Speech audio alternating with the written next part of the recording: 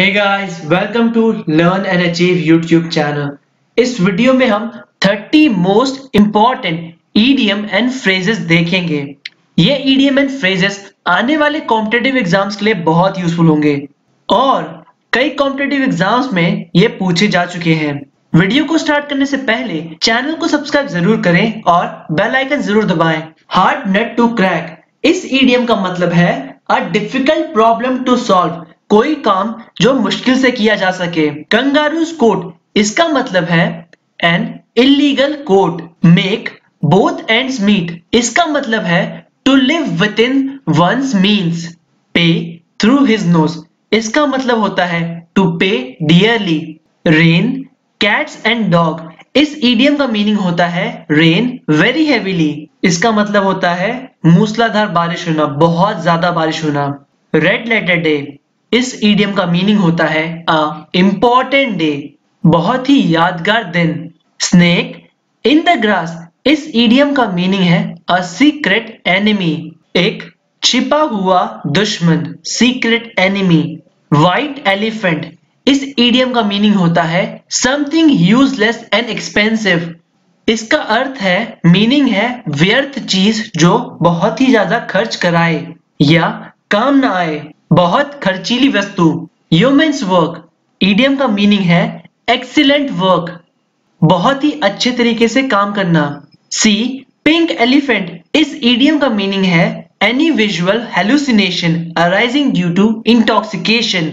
Show a clean pair of heal, इस idiom का meaning है एस्केप, रफू चक्कर हो जाना। लेफ्ट इन द लर्च, इस ईडियम का मतलब है abandon at a great disadvantage, मझधार में छोड़ देना। टू सी आई टू आई, इस ईडियम का मतलब है टू एग्री, सहमत होना, समान विचारधारा रखना।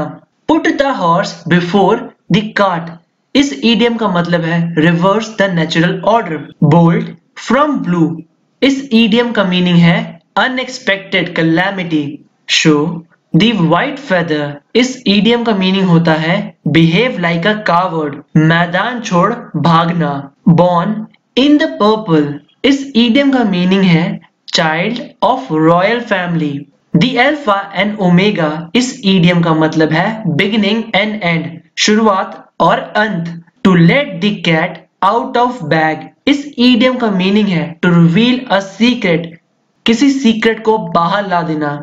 टू कैच अ टार्टर, इस ईडियम का मीनिंग है to deal with a person who is more than once match. Hindi में इसका मतलब होता है शेर को सवा शेर मिलना। क्लियर द डेक्स, इस ईडियम का मतलब है प्रिपेयर फॉर एक्शन, एक्शन के लिए तैयार रहना।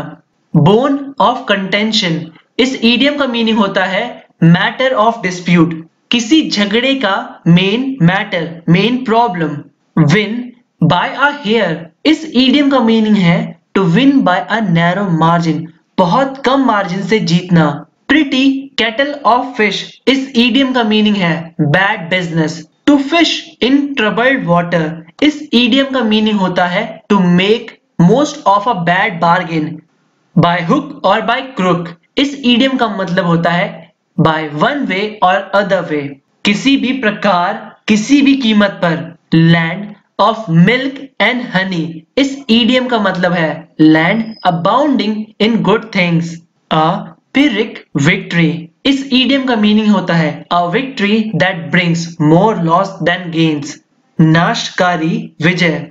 अंडर अ क्लाउड, इस ईडियम का मीनिंग होता है under suspicion. Throw up the sponge, इस ईडियम का मीनिंग होता है एडमिट डिफीट, हार मान लेना। With this, I would like to end this video. I hope you like this video. इस वीडियो को लाइक, चैनल को सब्सक्राइब करना ना भूलें और बेल आइकन जरूर दबाएं।